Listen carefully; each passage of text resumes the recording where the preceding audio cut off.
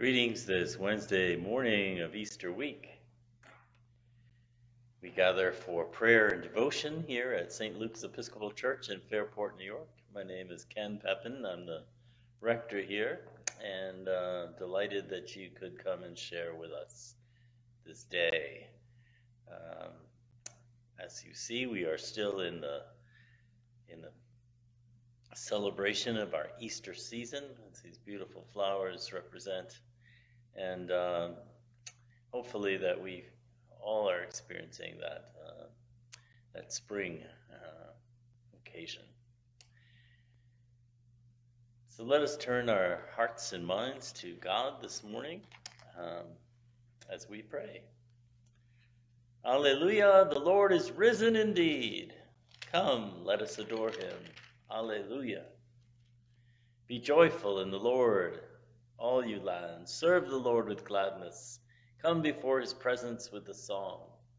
Know this, the Lord himself is God. He himself has made us, and we are his. We are his people and the sheep of his pasture.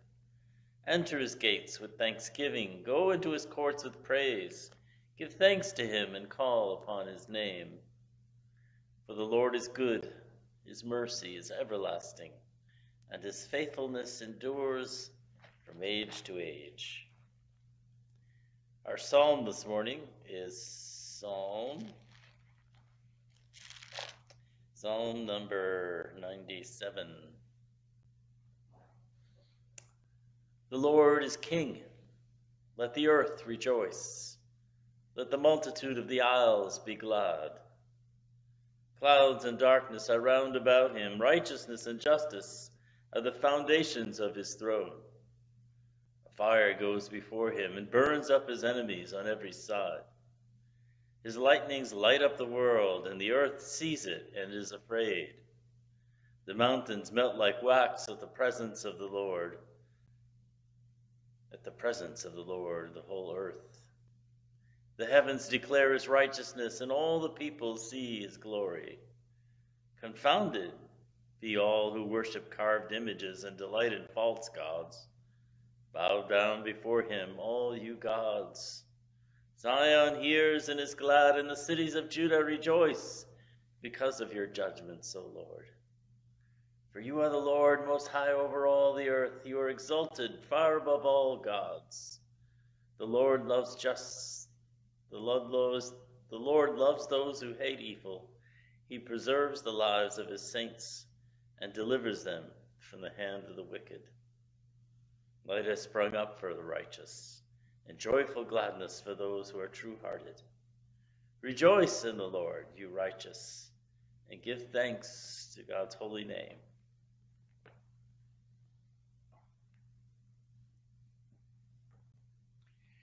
Our scripture passage is a continuation of the Acts of the Apostles, chapter 3, verses 1 through 10. One day Peter and John were going up to the temple at the hour of prayer, at 3 o'clock in the afternoon. And a man lame from birth was being carried in. People would lay him daily at the gate of the temple called the Beautiful Gate, so that he could ask for alms from those entering the temple. When he saw Peter and John about to go into the temple, he asked them for alms. And Peter looked intently at him and did John and said, "Look at us." And he fixed his attention on them, expecting to receive something from them. But Peter said, "I have no silver or gold, but what I have I give you. In the name of Jesus Christ of Nazareth, stand up and walk." And he took him by the right hand and raised him up. And immediately his feet and ankles were made strong. Jumping up, he stood and began to walk, and he entered the temple with them, walking and leaping and praising God. All the people saw him walking and praising God, and they recognized him as the one who used to sit and ask for alms at the beautiful gate of the temple. And they were filled with wonder and amazement at what had happened to him. The word of the Lord. Thanks be to God.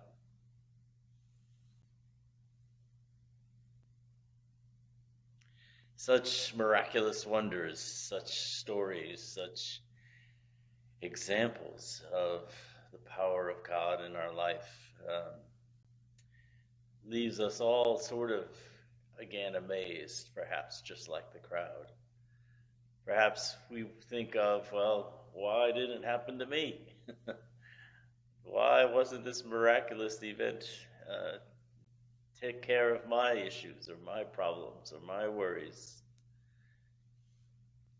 The beauty of a miracle, again, is that sense of faith, that nothing, it comes as grace, it comes as unexpected, it comes as if without being deserved. You think of this man who was obviously lame for most of his life. Each and every week they'd go in and place him there to beg and to seek mercy from his neighbors. And just out of the blue, with no expectation, he's healed. Some of us might think, well, gee, that doesn't seem very just, or it may not seem very fair. And yet when we deal with God's grace, it's not about our fairness. It's not about, again, whether we deserved it or not. It's about God's generous love, God's great gift of love to us. So wherever we might be, whether we're in circumstances that are in need, or whether we are one of those people that walk by opportunities, people that we know that by our time, by our attention, by our love, by our taking that moment out to reach out to them, can make a huge world of difference. Sometimes it's those occasions, again, where we can just relish in the glorious power of God working through us without our even expecting it. It happens.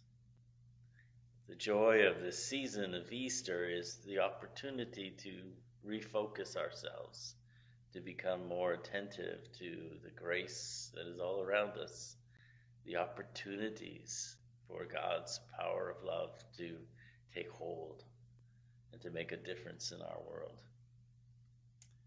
So let us turn to our prayer and again bring to prayer those who by our prayers, by our efforts, by our taking the time out to think about these people, make a huge difference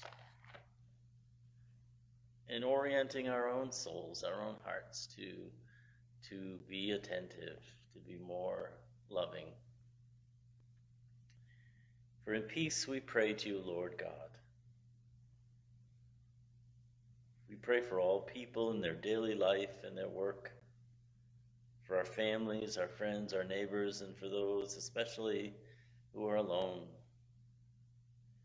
For this community, the nation, and the world, for all who work for justice, for freedom, and for peace, for the just and proper use of your creation, for the victims of hunger, fear, injustice, and oppression, for all who are in danger, sorrow, or any kind of trouble, and for all who minister to the sick, the friendless, and the needy, for the peace and unity of the Church of God, and for all who proclaim the gospel and all who seek the truth, for Michael, our presiding bishop, for Prince, our bishop, for all who minister in God's name, for all who are vehicles of God's great love, for the special needs and concerns of all of us, whatever they might be, to invite God into our hearts and lives. And we thank you, God, for all the blessings of our life, for all the wonderful ways that you enter into our lives and give us hope. We exalt you, O God, our King, and praise your name forever and ever. Lord, let your loving kindness be upon us. We pray for those who have gone before us in faith, those who've been witnesses and given us testimony of the faith, who've paved the way for us that our walk might be smoother. Our Father, who art in heaven, hallowed be thy name. Thy kingdom come, thy will be done on earth as it is in heaven. Give us this day our daily bread. Forgive us our trespasses, as we forgive those who trespass against us. Lead us not into temptation, but deliver us from evil. For thine is the kingdom, the power, and the glory, forever and ever. Amen.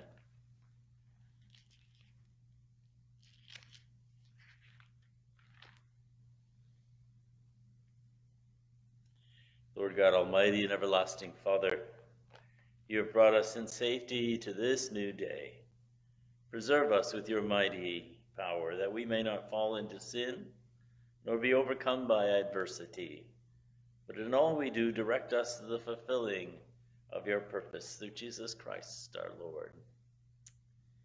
May God bless you this day, fill your hearts with his love, strengthen you in all that you do, and open your heart to those who by your grace, by your time, by your attention, can experience the very love of God. Father, Son, and Holy Spirit. Amen. Have a great day.